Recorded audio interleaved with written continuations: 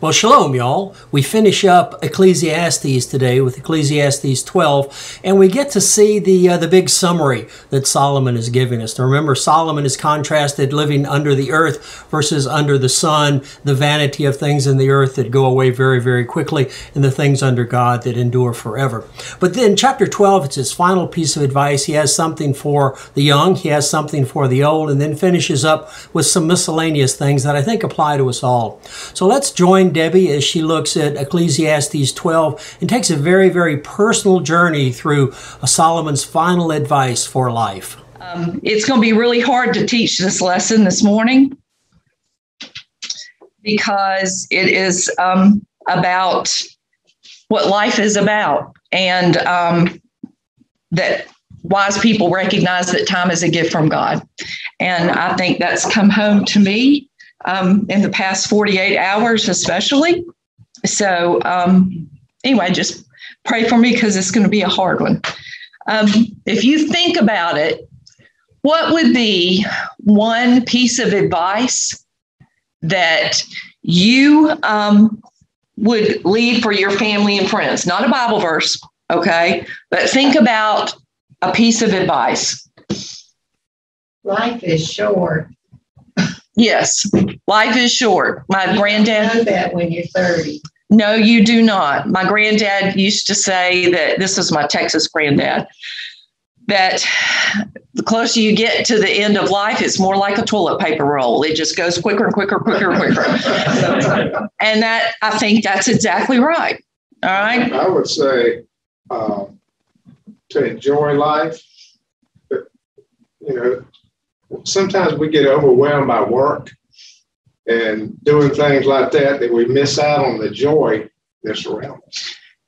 I think that is a perfect lesson that goes right along with what we're going to see in Ecclesiastes today. All right, others.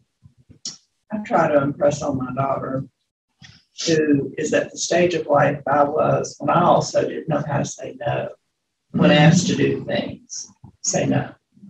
Build in time to do nothing, that you don't have something going on all the time. And why is that so important?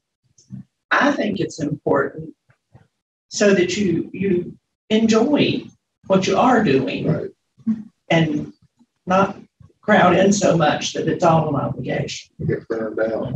Yeah. And that goes back to the issue of time, doesn't it? Okay, because time is a commodity that you can't replenish. Right. If you've got money in the bank and it's wiped out, there's an opportunity. I mean, it's devastating. I'm not trying to minimize that would not be a hardship, but you have an opportunity. There's a chance to replenish.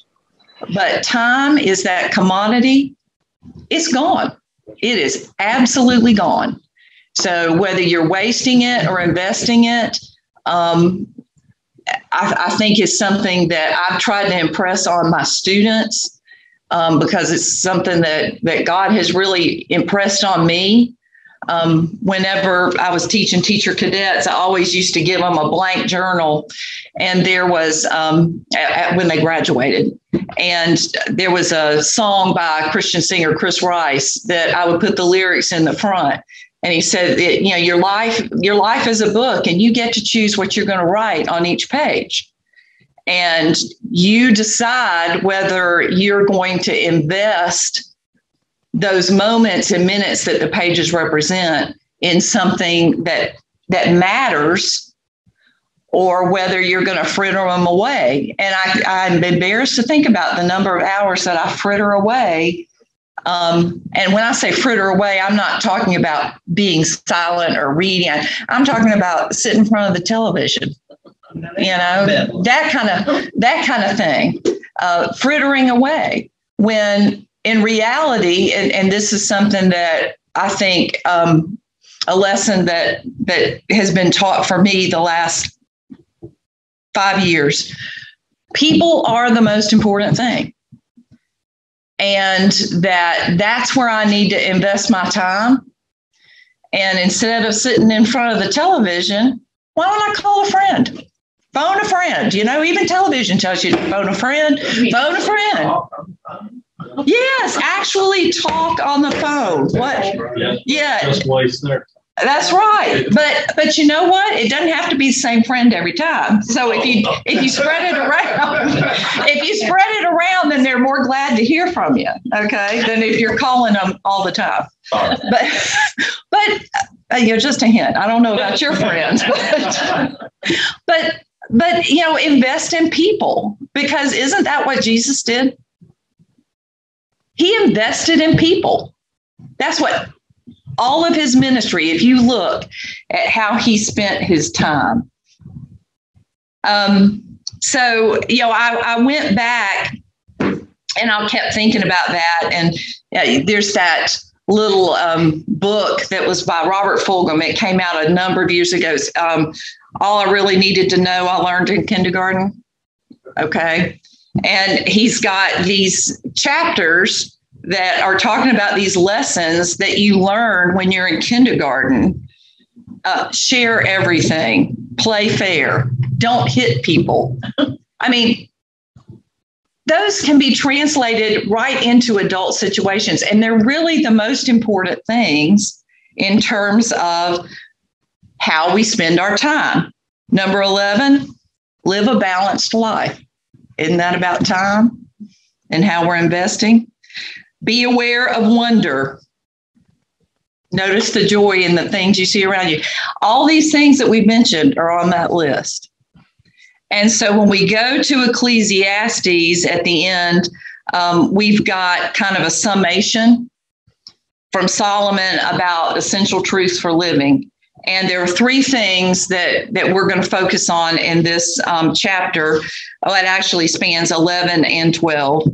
But the first one is that if you're wise, and remember, Solomon is supposed to be the epitome of wisdom. I know people argue with that because of the wives thing, but and I'm not negating that. But I think we would be wise to listen to what he's come up with. That wise people recognize that time is a gift from God. And then wise people live their lives with a proper perspective of their mortality. And that goes back into what Linda was saying about people when they're 30 look at it very differently than people when they're 65. Your window of opportunity is short-lived. And then wise people enjoy the life and blessings that God gives them. So the three things that Solomon focuses on are things that y'all would say. Those are the things that came up in here with that. So, and I consider y'all some pretty wise people too. So I think we ought to pay heed. Okay, so I'm going to read verses 7 through 10 of chapter 11. Light is sweet, and it pleases the eyes to see the sun. However many years a man may live, let him enjoy them all. But let him remember the days of darkness, for they will be many. Everything to come is meaningless. Be happy, young man, while you are young, and let your heart give you joy in the days of your youth. Follow the ways of your heart and whatever your eyes see, but know that for all these things, God will bring you to judgment. So then banish anxiety from your heart, cast off the troubles of your body, for youth and vigor are meaningless. All right, so in verse 7, when he says light is sweet and it pleases the eye, light is equaling life there. And you have a situation where if I paraphrased it in verse 7, it's good to be alive, or kind of that James Brown, I feel good. You know, when you're young, that's kind of where you are. And in verse 8, then he reinforces that, and he says, you know, that's okay. Rejoice in life, no matter how long or how short it is, that it's appropriate to enjoy this. So why? Because in the next part of it, what does he say is coming? Dark days. And in reality, the dark days, you know, it's not just death that's getting there. You know, the idea, I'm going to have to get a Kleenex. I'm so sorry.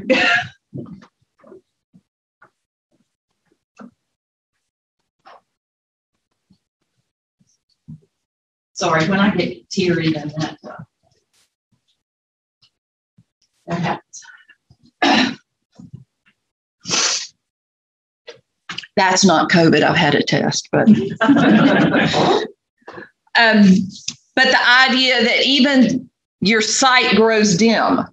So the days of darkness, it's not just that everything is, you know, closing in on you, but literally, I don't know how many of y'all wear aids for seeing. I can see some that we're in the same club, but you just, the light, you need more light to read. Yeah, it's the days of darkness, literally.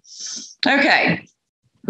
So we're promised that there are dark days to come, but if you look at the last sentence of what we just read, let's see, let me look at it again. In verse 10, banish anxiety from your heart and cast off the troubles of your body. What should happen, though, in those dark days as we age? What does he say? Are we to be buried under them? No. Okay.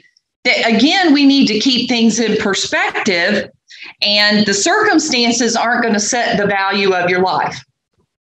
So if you've got bad knees and you creak when you get up like I do, oh my gosh. I mean, I really, when you stand up and I hear things, you know, the snap, crackle, and pop, and, you know, that shouldn't set the circumstances. You know, it's interesting you say that, because when I read, where youth and vigor are meaningless, excuse me, you don't appreciate being able to sit down cross-legged and get up. You know, I don't think it's meaningless at all.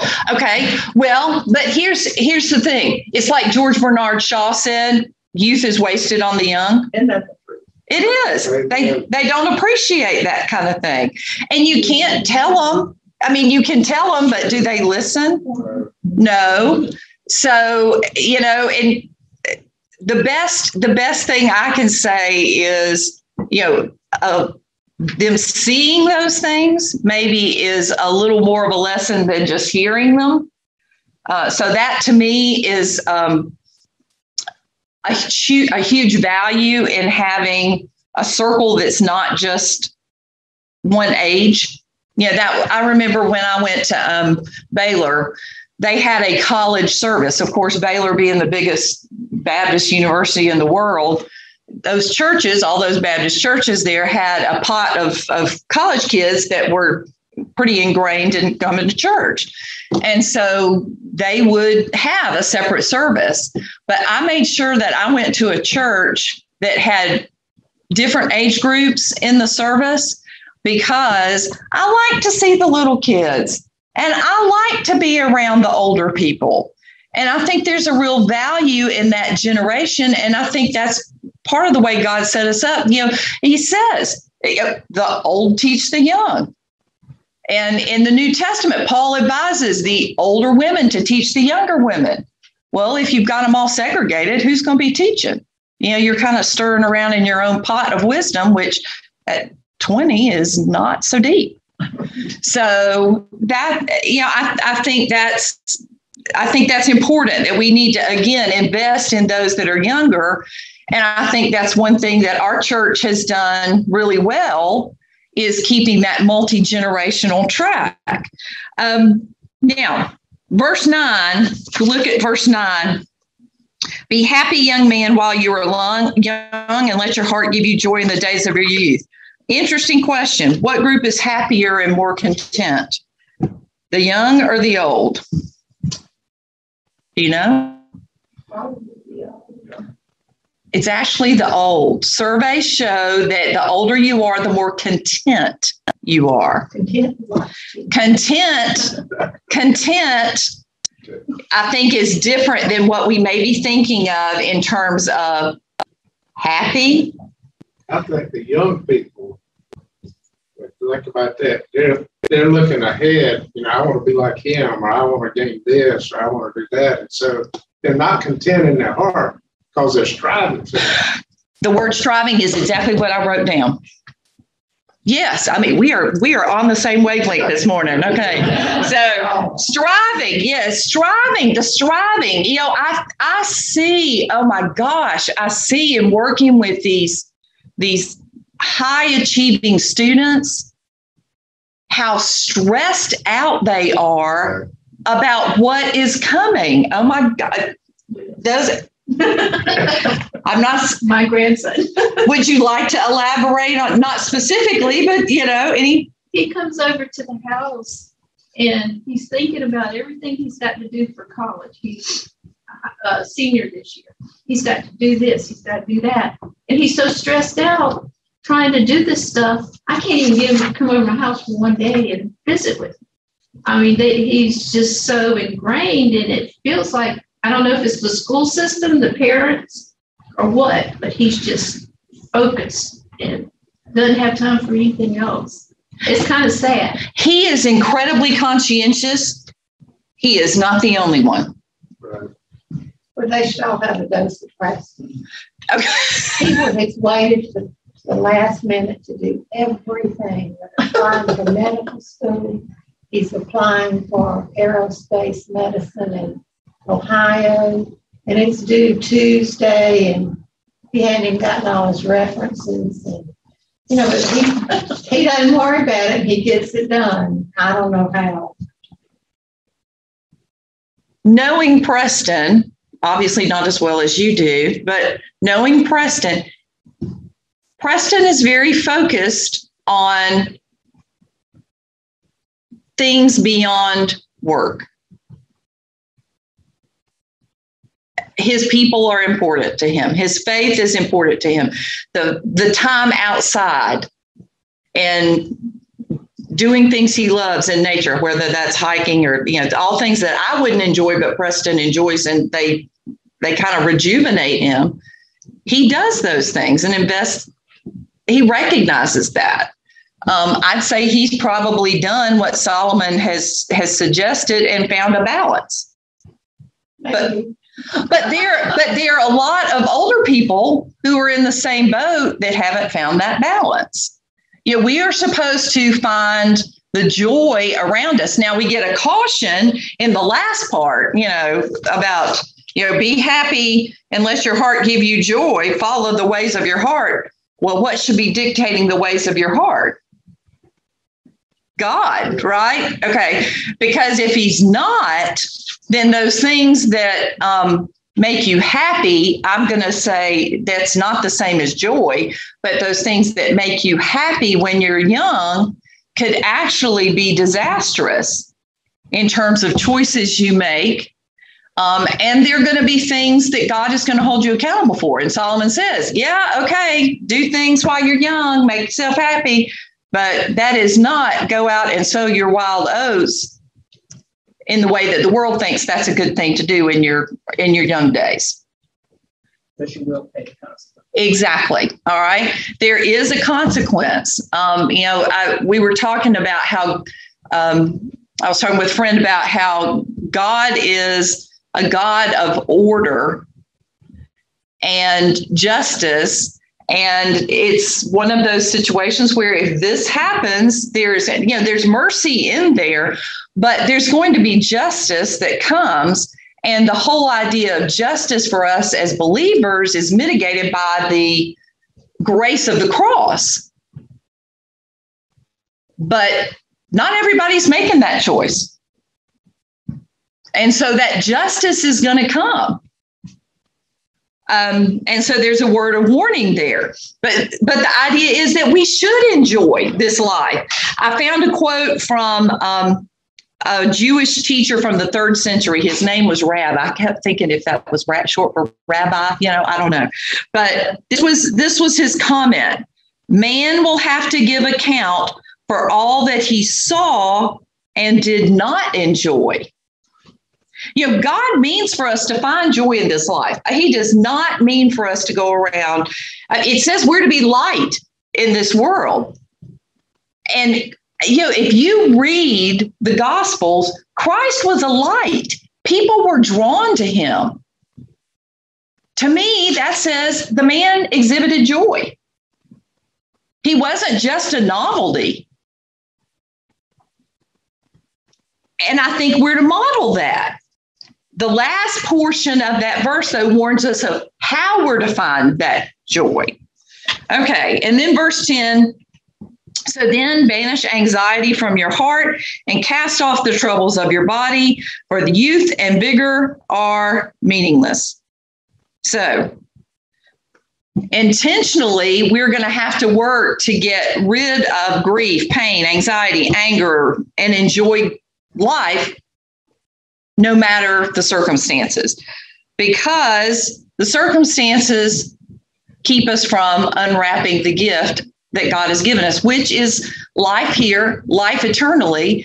And the idea that these things weighing us down in this life are permanent should not be a part of the Christian vocabulary or ideology, because they're not permanent. Is this life permanent? Absolutely not. Gosh, arthritis keeps me from snapping my fingers like I used to be able to. Okay, so the summary of those verses is really, okay, seize the day, carpe diem, seize the day, take advantage of the time. Make sure that you recognize that time is a gift. Okay, so there's the wisdom that he's coming through with there. And then verses 1 through 8 of chapter 12 shifts us to the idea of time again, but it's the idea that time is going to come to an end. So you need to have a proper perspective on your mortality when we're talking about time and how it applies to us. Remember your Creator in the days of your youth, before the days of trouble come, and the years approach when you will say, I find no pleasure in them. Before the sun and the light and the moon and the stars grow dark and the clouds return after the rain. Boy, we can relate to that this week, or the last couple of weeks. When the keepers of the house tremble and the strong men stoop, when the grinders cease because they are few, and those looking through the windows grow dim, when the doors to the street are closed and the sound of grinding fades, when men rise up at the sound of birds, but all their songs grow faint, when men are afraid of heights and of dangers in the streets, when the almond tree blossoms and the grasshopper drags himself along and desire no longer is stirred, then man goes to his eternal home and mourners go about the streets. Remember him being the Creator, before the silver cord is severed or the golden bowl is broken, before the pitcher is shattered at the spring or the wheel broken at the well, and the dust returns to the ground it came from, and the spirit returns to God who gave it. Meaningless, says the teacher. Everything is meaningless. Okay, as an English teacher, I love those verses, because it's this amazing extended metaphor, and it actually layers another metaphor, several other metaphors. So you've got this metaphor of a grand estate that has gone downhill. That's what you see. So that's the extended metaphor. And then if you take it verse by verse, then you will see how he's talking about time passing. Okay, so let's start with verse number 1, when he reminds us how we're to live. How we live, that very first part. Remember your Creator when you're young. In other words, don't ignore God when you're young. And then you see again in verse 6, remember him. There's another reminder. But at that point, you're at a different stage of life. But start when you're young, remembering whose you are. When you are a young person, if you recognize and know your place before God and recognize those truths about God, then you are about life, then you are going to have a more joyful life and potentially a longer life, because of the choice that you made and the fact that you got right with God to begin with. Okay? I found a preacher named Adam Clark had looked at several important points to draw from that idea of remembering your Creator when you're young. And what does that mean? And there were three things that I thought that were pretty significant. One, you are not your own.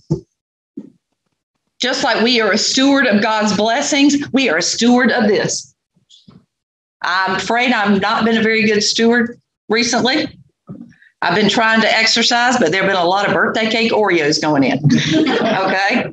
So remember that you are not your own, that we are to be a steward of what God made us to be. He is my Creator. He had the template, put me into shape, and then turned it over and said, you're responsible.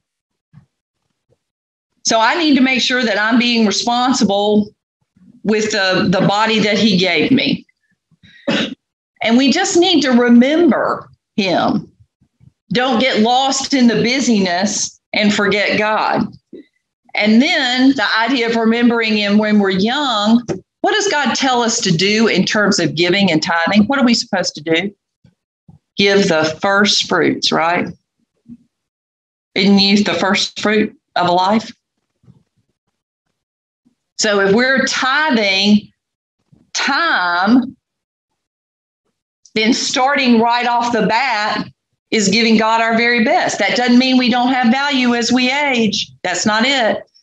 But we all know that we had a little more energy when we were 25 than at 55. You know, one thing that I was struck with that was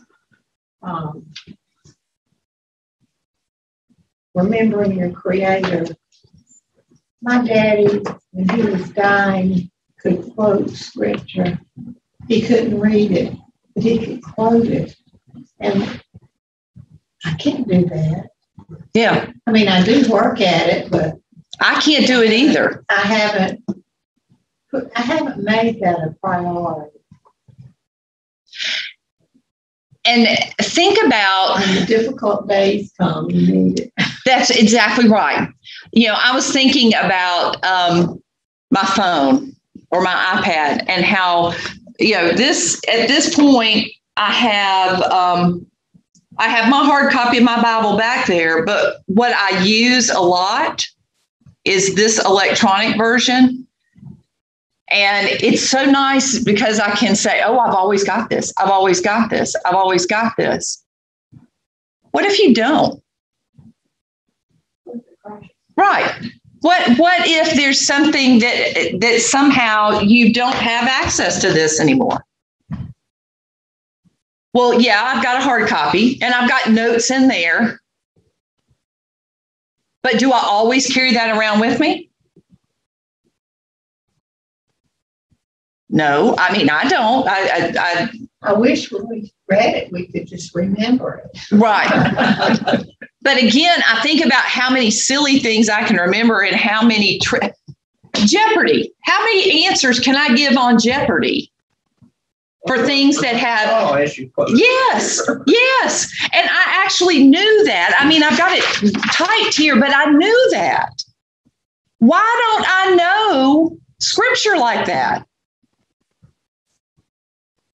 Because one of the reasons to sing to your little ones, I remember more scripture since from when my daughter was little and we had these Salty and Mr. Donut Man. And, you know, I can do more of that. And I went to Sunday school all my life. Yeah. But and also to remember truths, not just, there's a lot of Bible that is genealogy. Yeah. I need to remember that. No. But I do need to remember God is love. I do, you know, just little things like that. And I think doing that for our children, our grandchildren, you get it hidden in your heart then. And it's always there. Right. Especially in song. That's exactly right. So that investment in children, you know, if you want to find a church that is really doing the right thing, they're investing in kids. It doesn't mean they ignore other people, but they invest in kids. And I don't mean just entertain, but in growing them and developing a foundation for them. And I think scripture is a part of that. So verses, let's look at verse 6. We're going to, no, hold on. Yeah, okay, not verse 6. We already talked about that. 2 through 5. All right, so this is where we've got the metaphor. And y'all, he's really, it's a presentation of aging. That's what it is. So life loses its light. Okay, that's when you're getting older. You know, remember it says it's getting dark. And we already talked about the idea of that dimness. And it could be a loss of vitality, a loss of, and there are people in the older age categories, especially men, who suffer from depression. And I don't know if that has more to do with feeling like they've lost a purpose, but if God's got you here, he's got a purpose. Always. And if it means you're a prayer warrior, that is one of the most powerful purposes you can have. So you've got a purpose if you're here. It's up to you to adjust to a changed purpose, but you've got a purpose. Verse 3, all right, the keepers of the house tremble. Y'all, the keepers of the house. Those people working with the hands, all right, washing the dishes, sweeping, dusting. Okay. Okay. Yeah, Linda has pointed at Steve. All right. So it's talking about the arms and the hands. In the older years, they start to tremble. All right. The strong men bow down.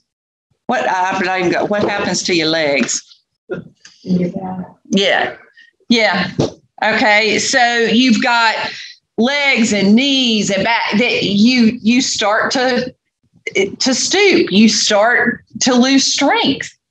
The grinders cease because they are few. Now, I'm not going to ask to see anybody's teeth, but that's what they're talking about. There we go. Joel's over here flashing his pearly whites at me.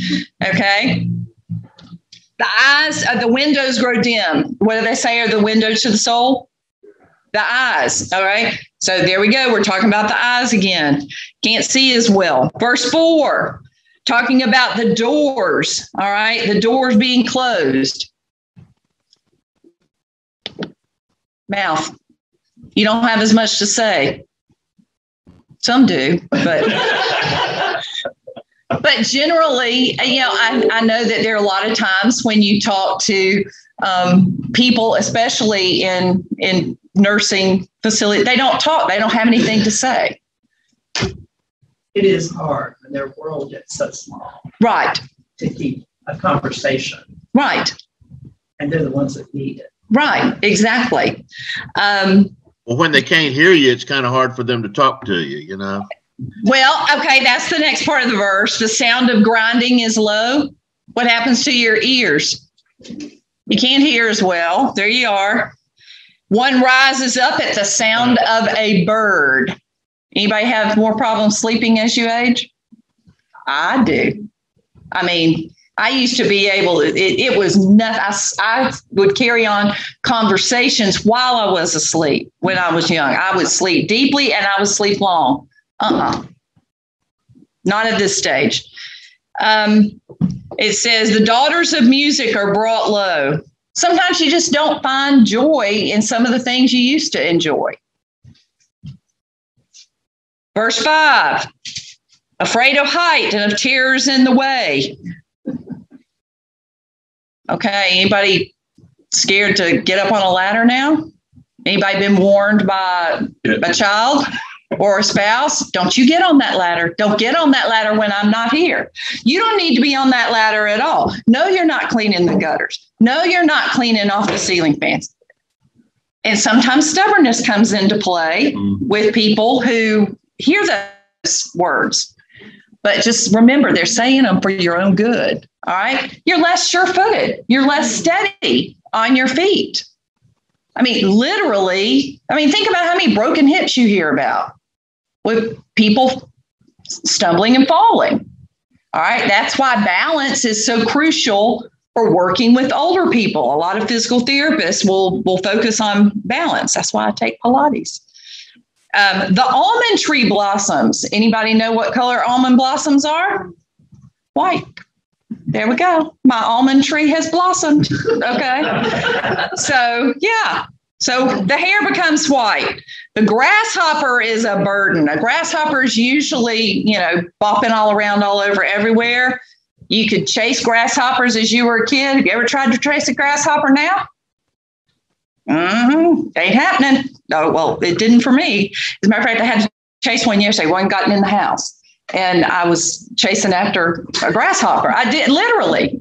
I ended up getting it, but it was the shoe extension that got me. And it was a slap. I didn't catch it. And I know you're not supposed to kill a cricket. And it was actually a cricket. But anyway, but you lose your agility. All right. And then desire fails. I'm not going to say anything about that because I'm not married. So y'all deal with that on your own. All right. So you've got this sense of aging, and then you get to verse 6. And what ultimately is the case? That silver cord is broken. Life ends. The gold are severed. The golden bowl is broken. That's the body. You die. It ultimately leads to death. And I wanted to read something that I saw about this verse that I thought was really interesting. It's a rather gloomy picture that we see of old age. Okay, this gloomy picture of old age does not negate the truth that old age can be a blessing for the godly. Okay, so we don't need to walk away and say, okay, Solomon, yeah, old age, there's nothing to look forward to. We're all just going downhill fast, and it's just getting worse. Proverbs 16:31 says that old age can be a blessing for the godly, but it serves, remember his audience. Who is he talking to? The young. It serves to remind the young they will not have the ability to enjoy that blessing of godly old age and a life of strong service to God if they don't remember their Creator when they're young. So again, it's cautionary. It's a cautionary tale. All right. And then verses 9 through 12. Enjoy the blessings that God gives you. Not only was the teacher wise, but he also imparted knowledge to the people. He pondered and searched out and set in order many proverbs. The teacher searched to find just the right words, and what he wrote was upright and true. The words of the wise are like goads. They're collected sayings like firmly embedded nails given by one shepherd. Be warned, my son, of anything in addition to them. Of making many books, there is no end, and much study wearies the body. Okay, so pay attention to the wisdom, but you need to be careful and not just focus on wisdom. You need to apply it, and you need to know the author of the wisdom. We grow addicted to research itself. And I know people that do Bible study after Bible study after Bible study, and they pore over text, but it's like they aren't really getting to know God, and they aren't making a difference in terms of applying that in their life.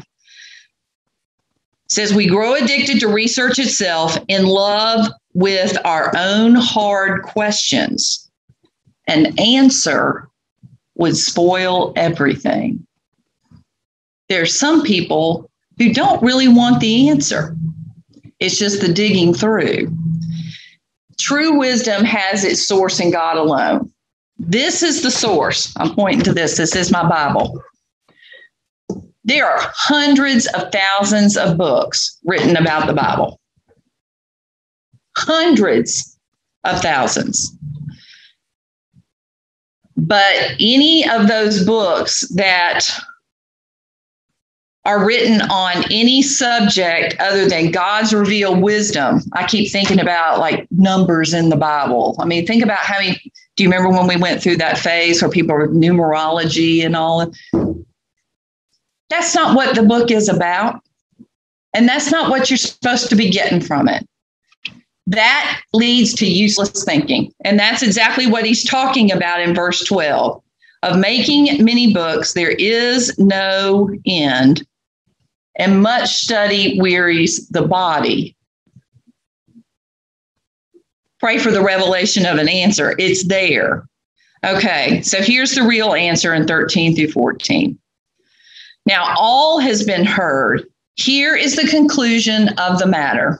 This is it. Fear God and keep his commandments, for this is the whole duty of a man. For God will bring every deed into judgment, including every hidden thing, whether it is good or evil. Sounds remarkably like what Jesus said, didn't he, about the most important commandments? First, what? Love God. Love your neighbor. And love your neighbor as yourself. That's the key to all the commandments. Do those two things, and you've got wisdom, and you've got the pathway for using your time and investing it wisely and appreciating the gift that God has given you here on earth. So, and that's one thing I appreciate most about my friend David. And I really, if y'all would pray for him, he is one of the most godly men I know. He has prayed and prayed and prayed for me and my people more times than I can count, and with me for other people. And he and his wife, they had moved to to Alabama, and were establishing a Christian camp. So he was going to invest some more time in bringing kids to Jesus. And I pray that he still has that opportunity. So we're going to all pray to that, because we know we've got a God who makes a difference. So Joel, I hate to ask you, but would you pray? I mean, not that I don't think you can do it. You'll do a lovely job. That sounded bad. Heavenly Father, we just thank you for this day. Lord, we thank you for this part of Scripture that causes us to remind ourselves that when we're young, it's easy to get worried up, strive for things that are little of no value. And once these things get ingrained in our lives, Lord, it's hard. Things that are deep-rooted never come up really with the first pull. They don't. It takes a long time. So help us to be mindful of that while we're young.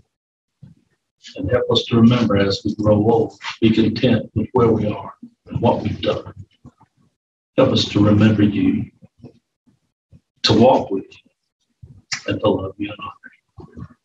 Lord, be with all these people that we've talked to today, and who need our prayers, who need you more than anything. Let's pray this in Jesus' name. Amen. Amen. Yeah.